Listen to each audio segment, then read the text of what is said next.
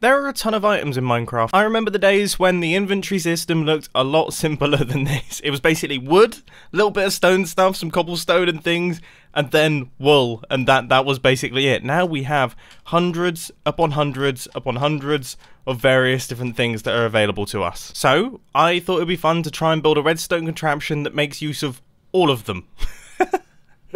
I don't know how this is going to go. Honestly, as I look through that inventory system there, I started to get more and more fearful. Anyway, the type of redstone contraption that we're going to be building is known as a rube goldberg machine. Now, these exist in real life. They're essentially a chain of events that leads to a specific outcome, and we're going to run through just a whole bunch of different things. The first item that I want to concentrate on is stone, and I thought the best way to do that was to make use of a stone generator. So we're going to be generating stone that's going to activate the next part of the circuit, but also the stone generator makes use of a bunch of different items too, like lava, water, pistons. There's going to be redstone involved, and I also, looking at this, decided that actually I shouldn't just build it out of glass. I should throw some other blocks into the mix, and I gotta say, I think this build may end up being very, very ugly. Like, incredibly ugly. It's almost laughable how awful this thing looks. Anyway, we've got stone being generated now, and that should reach this end point fairly soon. Yep, there we go. So that's as far as it reaches. So I guess we should chuck an observer in here.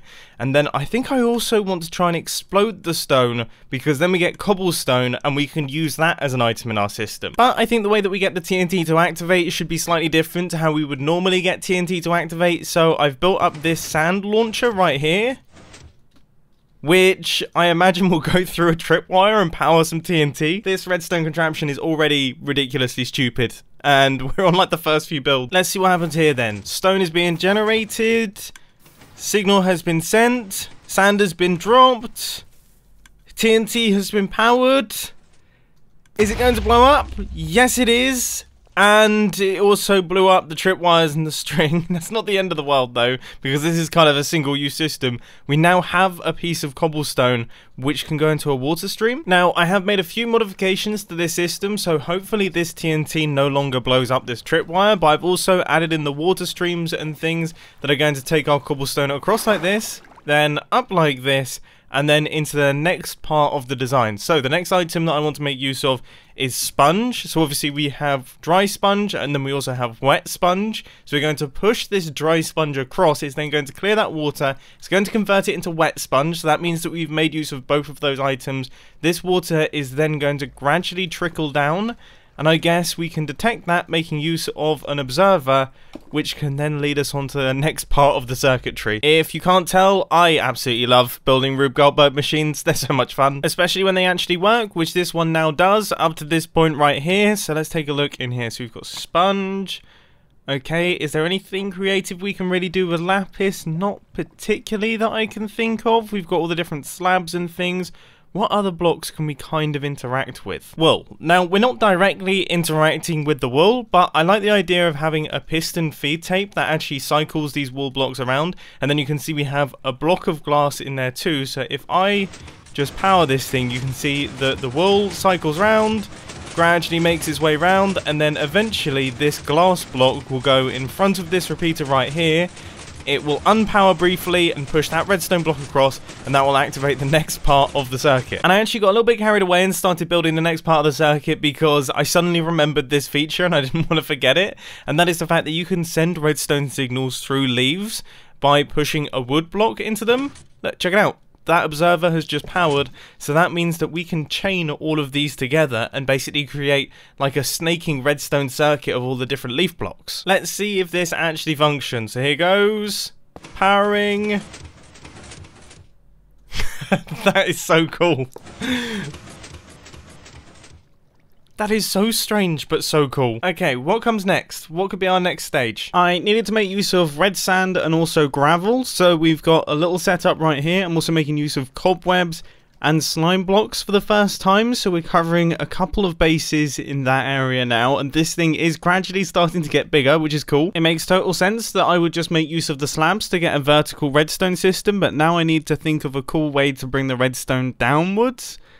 I mean, we could have things go up and down because there's a bunch more slabs and stairs that I need to use. Maybe an anvil? Or potentially make use of an item dropped out of a dropper going through trapdoors. So this is the system that I've created.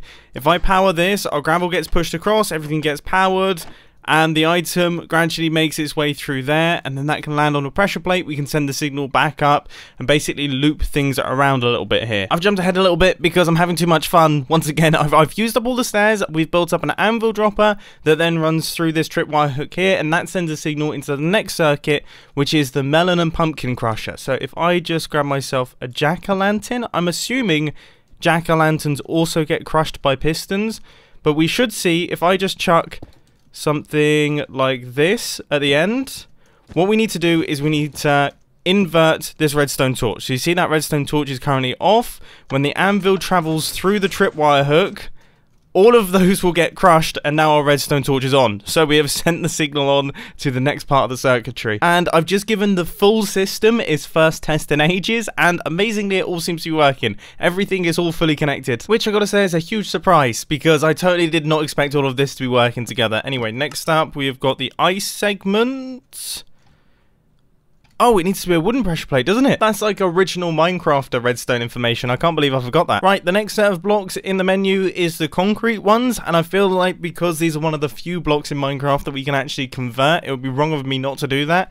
So this system here will put out water. It will convert all of these from being concrete powder into concrete, so that means that we've knocked both of those off the list, but also these observers are going to detect that. We then have this massive AND gate down at the bottom here, so this redstone torch will turn on once all of these are converted. Now let's just quickly check that that actually works. So water comes out, and that might just be one of the more satisfying circuits inside this gigantic redstone contraption here. Now actually, continuing down the list, one of the other blocks that can convert in Minecraft are the coral blocks, because if they're outside of water, I think they die. So maybe we could remove the water from around corals and then have them die and detect that, a little bit like what we've done here. Honestly, I have no clue. I don't even think I've placed a coral block before, so let's see what happens. Coral goes down. We wait. Okay, well that's definitely promising. If it's surrounded by water, is it okay? Yeah, it seems to be living.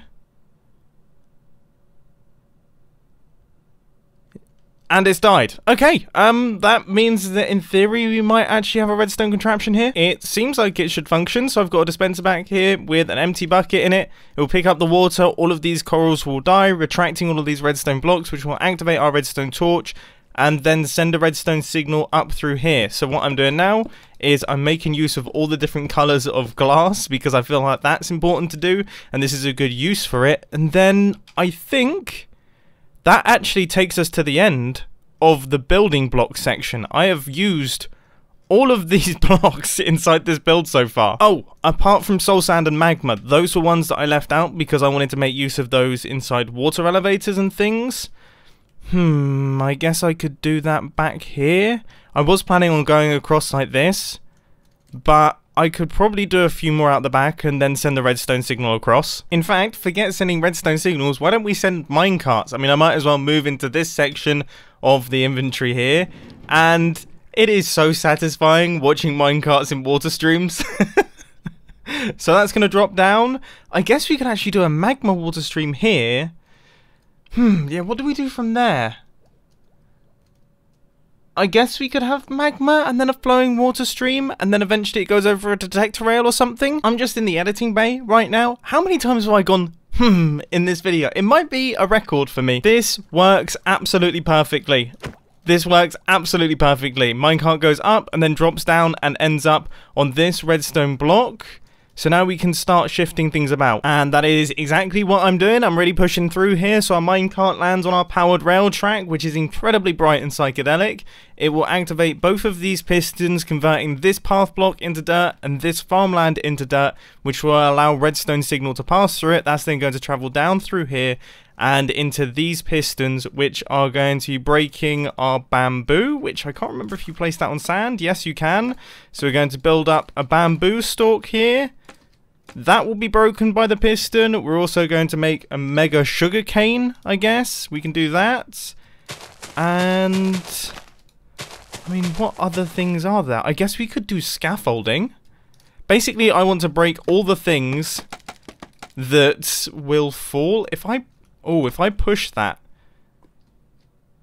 that's not actually going to break, is it? I guess there's only one way to find out. Yes, it is going to break it. So that's that part done. Now we're getting honey blocks involved. We've got a few crafting benches too. Honestly, I kind of hadn't expected quite how mammoth this project was going to be.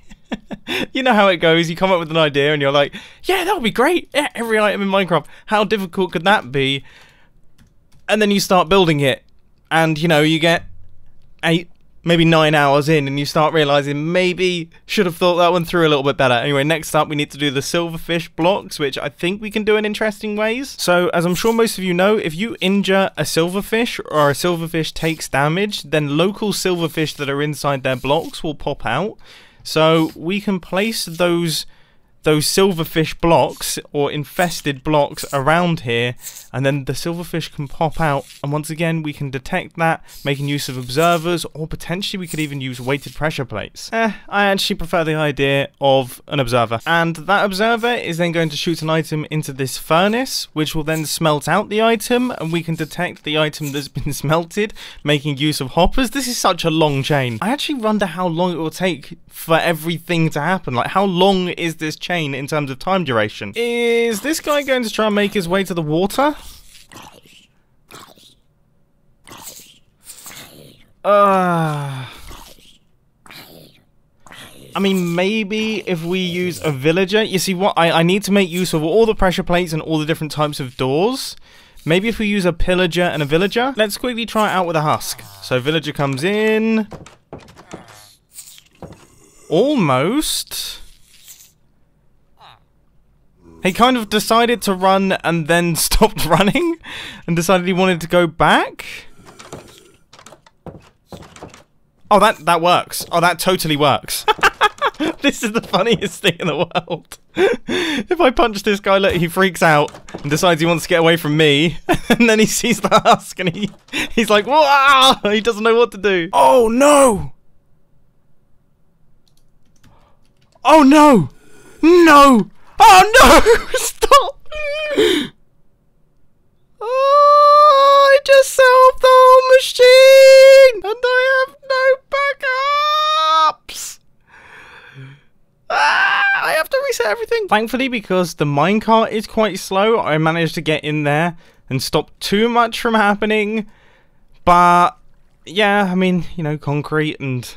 I'd say probably about a quarter has gone through. Either way, I managed to fix all of that up, and now we have an output from this door line running into our shulker box circuit. So all of these dispensers are going to dispense out the shulker boxes, and then that will run into the next part of the circuitry, which I guess we have to do something with jukeboxes. That's one thing. I still need to do the mushroom blocks and all the walls. Oh my goodness, there's so many blocks in Minecraft. There's so many blocks. But I definitely can see the light at the end of the tunnel, so that's a positive. I've just knocked a bunch of them off right here, just getting them, just the non-functioning ones, just getting redstone on top of them. I feel a bit bad because a beacon's in there. But, I mean, there's not really much I can do redstone-wise with a beacon. So that's all that. And now I'm going to start work on the walls, which I think I'm just going to push them around. Now, this might seem a tiny bit cheaty, but there's a few redstone components that I literally can't do anything with, like buttons and things, inputs, so I'm just kind of dotting them around throughout the redstone contraption. And finally, after many hours, this thing is now all completed. And I think we can all agree it looks rather spectacular, but I am genuinely curious to see if this actually works first time. Okay, I will eat my hat if this works first time, alright? So flicking the lever, that is going across generating stone. We have now detected the stone. That has sent a signal through to our sand pusher, which will then activate our TNT, which drops down. And hopefully this piece of TNT blows up the cobblestone, which it has. That cobblestone is now dropped into the water, and it has gone up into the item elevator. Cool, okay, and that is going to make its way through into this system right here, which should push across the sponge, removing this piece of water, which will then go into the piston feed tape. It's taking its time, it's taking its time. There it is.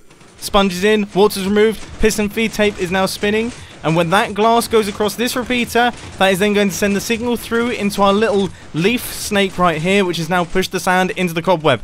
Okay, I have a little bit of time to breathe here. I am sweating so much. My palms are basically pouring out water right now. Okay, this is serious. So when this piece of sand lands on the pressure plate, it will then activate this circuitry, so we'll get gravel moving down, landing on pressure plates and things. But then most importantly is this diamond up at the top here is going to drop through the trapdoors and it's going to end up on that pressure plate. Here it comes. There it is. It's landed on the pressure plate. It's sent the redstone signal up. It's gone through the anvil. All of our melons and pumpkins have just been broken. And the concrete has been converted. Sorry, I forgot what happened next. And also all of our coral has died. And our minecart has been sent off through the water system. It's so difficult to keep up with what's happening. Concrete got converted. Corals got converted. And then also we sent off a minecart. That minecart is now here. So that is now going to travel through this part of the system. So we're going to get these paths and these farmland blocks being converted into dirt, which will make them solid blocks. And that's going to break all of these. And that sends the redstone signal through into the silverfish. They have just died. And that means that we now have an item in our furnace that is currently being smelted. When this is fully smelted up, our villager is going to be dispensed out. He's going to run away from the husk. Okay. Shulker boxes have happened, the note blocks have played, and everything has activated all at once. Walls got pushed and everything. Compost has moved, the whole lot, and our doors have opened. We have opened up a 2x2 iron door set. There it is, all of that to open a pair of doors. And I couldn't be more out of breath. Oh, I started getting so stressed by the end of that. I am, sweating like an athlete. Alright, well that was fun. Hope you enjoyed.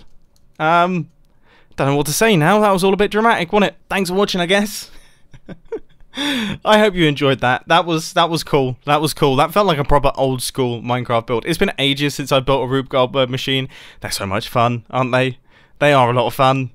I might do more of them, to be honest with you. That was a really satisfying experience. I might do one in real life. I don't know what I'm going to do.